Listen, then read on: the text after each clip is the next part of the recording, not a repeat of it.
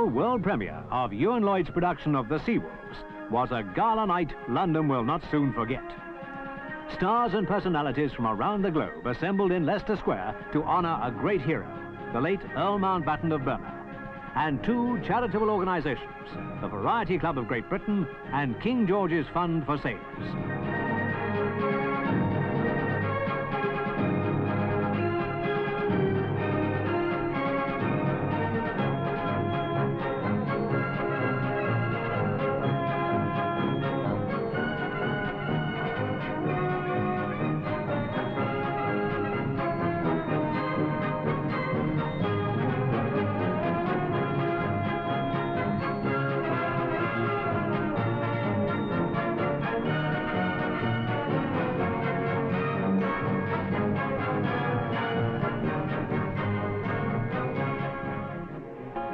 The first to arrive, just as they were on the spy battlefront in India in 1942, are Colin Mackenzie, former Controller of Special Operations Executive, and leader of the mission into Goa, Colonel, now Major General Lewis Pugh. It is their true story which is about to captivate the premiere audience. Now welcomed by producer Ewan Lloyd.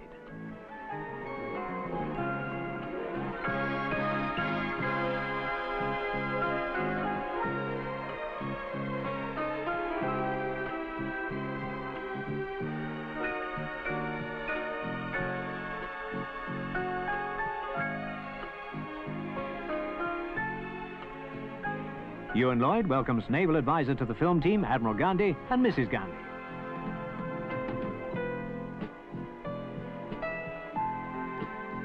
It was a fun occasion for many, including these colourful guests. From Hollywood, just for the night, Gregory Peck and his lovely wife, Veronique. Executive producer, Chris Chrysopis, and Mr. and Mrs. Patrick Allen.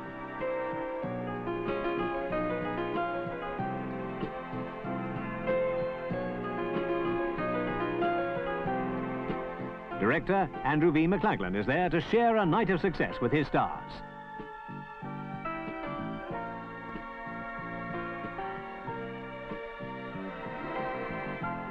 The producer welcomes Colin Stewart, whose father is portrayed in the film by Roger Moore.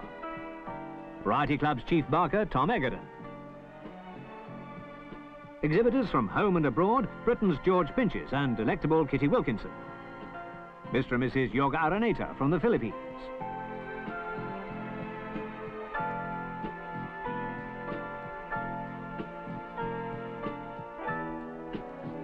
Author James Leeser with Ingeborg Müller. Ewan Lloyd with Switzerland's leading exhibitor, Dr. Eric Scottoni. One of the most striking co-starring roles in the film is played by Kenneth Griffith, repeating his notable performance in The Wild Geese 2 years earlier. One of a score of fine actors for which Britain is so well known. Producer Ewan Lloyd's striking actress daughter, Rosalind. Switzerland's Oscar-winning producer, Arthur Cohn, and his daughter.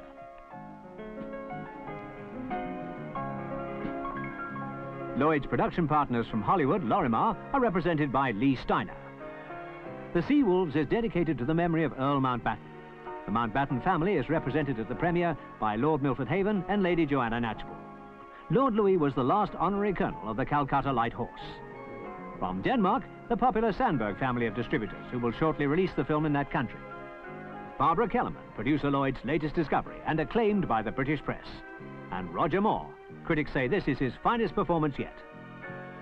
And this memorable charity night was honoured by their Royal Highnesses the Duke and Duchess of Kent. Great film fans, the royal party broke into their busy timetable at the Wimbledon Tennis Championships, of which the Duchess is president, to help raise a record-breaking figure for the worthy charities.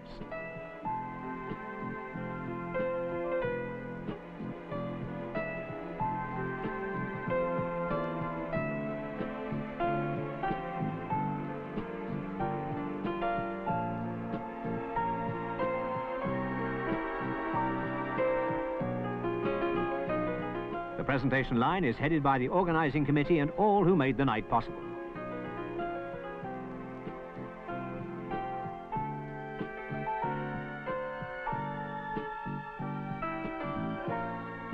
Ewan Lloyd meets the Duke. Lee Steiner. Andrew McLaglen. Barbara Kellerman. 85 years young, Colin Mackenzie, portrayed by Patrick Allen, who stands at his left. Mrs. Doris Grice, widow of the brave leader of the Calcutta Light Horse, Colonel Bill Grice. Colin Stewart again, and his father's acting double, Roger Moore, seen here with his beautiful wife, Louisa.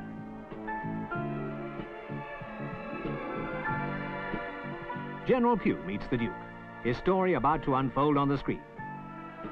Mrs. Gregory Peck and Mr. Peck himself, all on hand to share the adventure of a lifetime on screen. The Duchess of Kent meets Roger Moore, General Pugh, and Gregory Peck. And perhaps the proudest little girl in London tonight, 8-year-old Alexandra Buxton, has the honor to present a bouquet to Her Royal Highness. And there's always an extra moment from the gracious lady for a child. Now, on with the show. $12 million of motion picture film is about to unwind. A true and miraculous moment in history can be told for the first time.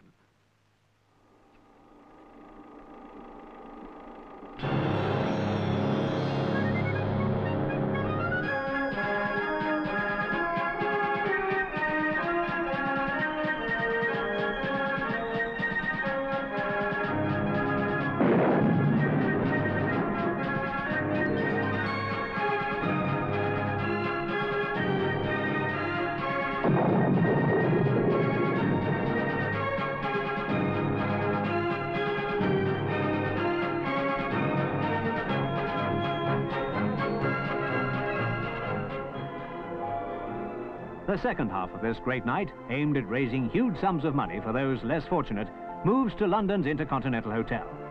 Here, thanks to the generous support of the Ambassador International Cultural Foundation of Pasadena, California, yet more money is raised. The royal party are the first to arrive. With the ladies' finals to be played tomorrow, they will probably have to leave early, but not the 500 guests who are close behind them. All carved out of ice, the chef's spectacular impression of the Phoebe, the river barge which knocked out 3 spy ships in the film.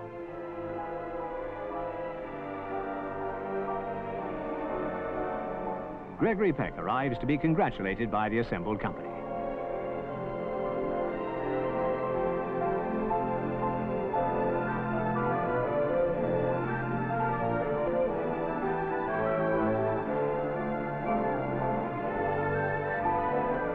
There's little relaxation for the stars after the premiere. Autographs are much in demand.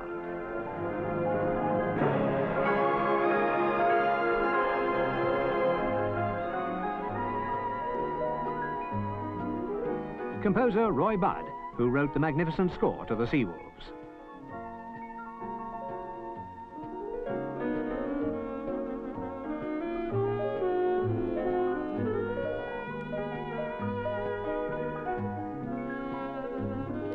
And dancing to round off a wonderful occasion, led by Kenneth Griffith, looking considerably cleaner than he does in the film.